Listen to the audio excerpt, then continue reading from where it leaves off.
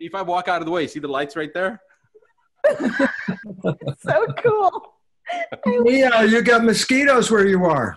No, I just wanted something lovely. Oh. Okay, we use those for mosquitoes. I do when I'm in Bali, but not here. I'm in Santa Monica. Actually, I would Bruce, have a much better net than that. By those powers of observation, Bruce, and with that reasoning, then I need some oxygen. No, just hold your breath. We'll get to you later. I don't want to turn blue or anything. Are you recording? Yep, it's recording. All right. Here we go. You ready? Hey, everybody. This is a very, very special announcement. The three of us have come together. This is me. I'm Nia Peeples, Dr. Buttar.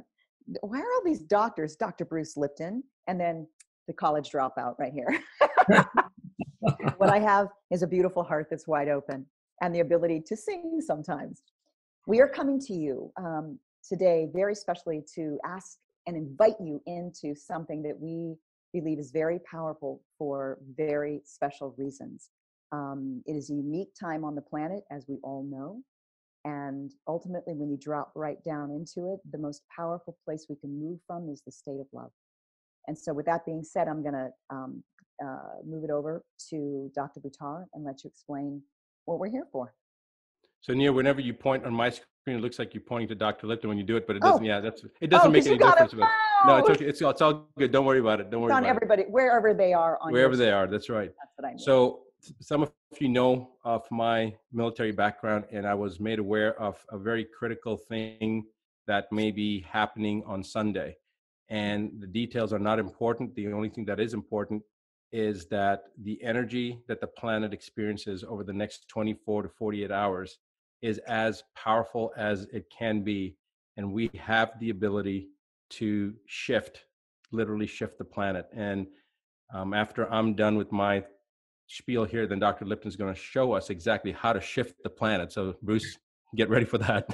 But the point is that we need to have, as Nia said, hold that love and that gratitude and that compassion in our hearts.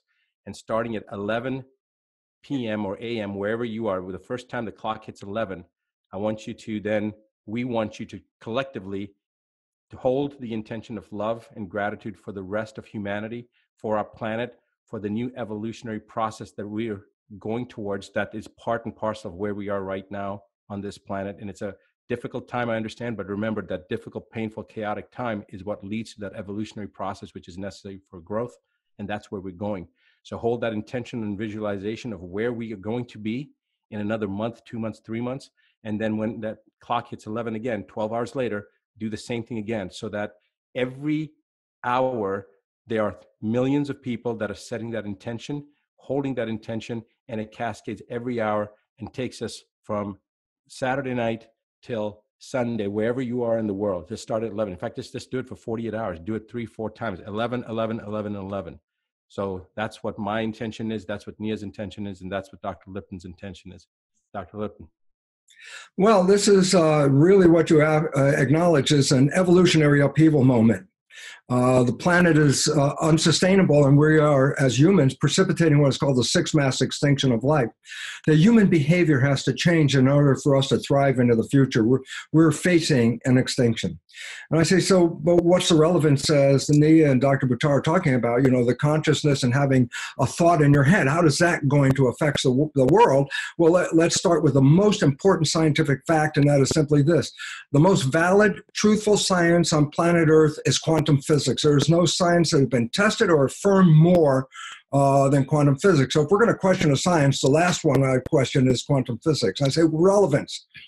Because quantum physics is a science that recognizes that consciousness is creating our life experiences, that we, through our mind, are manifesting a reality. And there's a collective reality through collective consciousness. And you say, well, how can my mind be influencing the outside world? Because it's in my head, and that's where everything is. And I go, yes, you're right. If I put wires on your head, I could read your brain activity inside. It's called the electroencephalograph, and I could read your brain functions inside.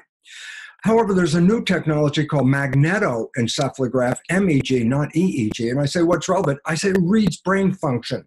I go, yeah, but what's relevant? I say, the probe in MEG devices does not touch the head. The probe is outside.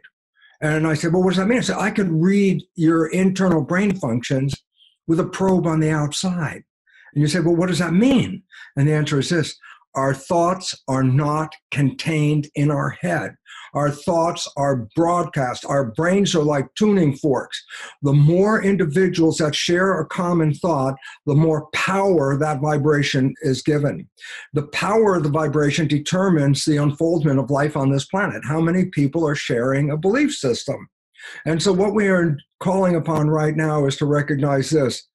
In the next couple of days, at 11 a.m. or p.m., wherever you are in either time, putting your thoughts into a vision of a world of being healthy, happy, evolving into a beautiful community, a garden.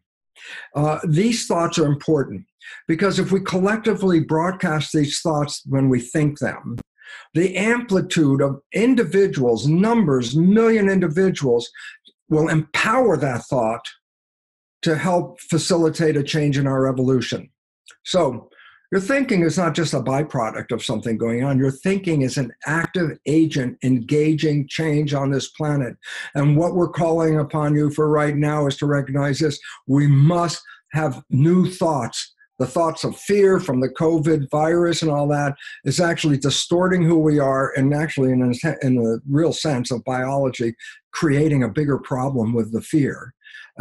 It's time for us to change that. And so I'm really here with Nia and Dr. Buttar to really hope that you would pay attention to what we're trying to do, because we're all collectively trying to create a better world, and that involves the thoughts that we manifest, not thoughts of fear, thoughts of health, harmony, love.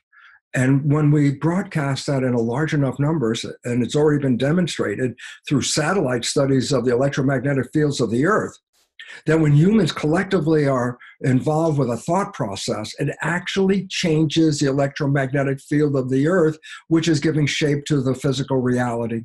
So it's not just hey, that's a nice suggestion. It's a scientific reality. Take our time, focus our thoughts on health, harmony, and a beautiful garden, and then collectively we will manifest those. And this is the intention that we really are working on sharing with the world.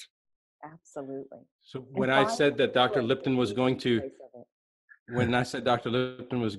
actually help us to shift the planet, he literally just showed us how to shift the planet.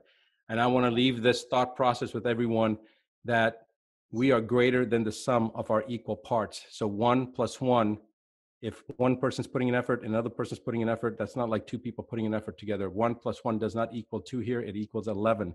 Now, if we can get hundreds of thousands to millions of people doing the same thing. So I'm going to share a formula with you that I only share with our members of the International Association for a Disease-Free World. But basically the formula goes like this: live a result first, and then you can give a result. So the live and give, it's just the only letters that are different are L and G. The IVEA result, I is intention, which is exactly what we're doing right now. The V is visualization. Visualize the outcome that you desire with the actual, as Maxwell Maltz, Dr. Maxwell Maltz used to say in his book, Psychocybernetics, the theater of the mind. Envision what you want, the outcome. The E is emotionalize it, which is what Nia just talked about, from a place of love, from a place of compassion, gratitude. And then take those three things, the intention, the visualization, and the emotion, and now it's give a result. A is action. That A is the most important thing, whatever action you're taking. And the action of setting that intention, action of walking when you're doing it, raising your arms, doing push-ups, whatever it is. If you have the ability to help somebody that's in need, help them. Any type of action, if you can put an action behind that, that's the key, and that will lead to a result. So first you have to live a result, and then you can give a result. I, intention; V, visualization; E, emotionalization. Then put some action behind it, and that will give you the result. That's what we're doing. We had this intention. We're now visualizing what we want. We've emotionalized it. We're putting the action to make this short video for you, to give you the guidance. 11 o'clock a.m., 11 o'clock p.m., 2 days in a row. Do that starting as soon as you see this video. The first 11 o'clock it hits, start it.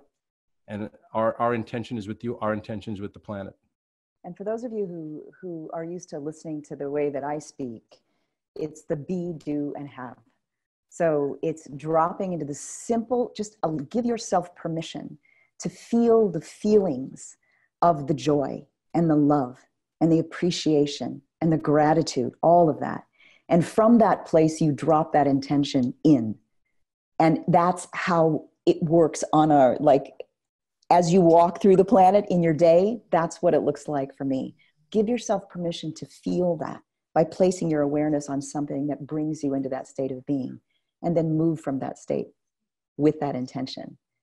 It's that simple for me, and I'm sure it is for everybody else too. So I'm so grateful that the three of us just jumped up because we knew it was really, really important to be here and to bring everybody together. So 11 o'clock. I'm hitting every 11 o'clock for the next. Good. I'm doing it. I'm on it. Awesome. So we'll Thank see you you guys out there, whatever time it is for you, the quantum field. There is no time. We're with you. We can do this. Absolutely. Perfect. I think that's good. I'll have Nabil edit it, but you know what I just thought? I got to make sure that we had freaking sound, because if we didn't have sound, then it's just the three of us looking very cute, but that's about it.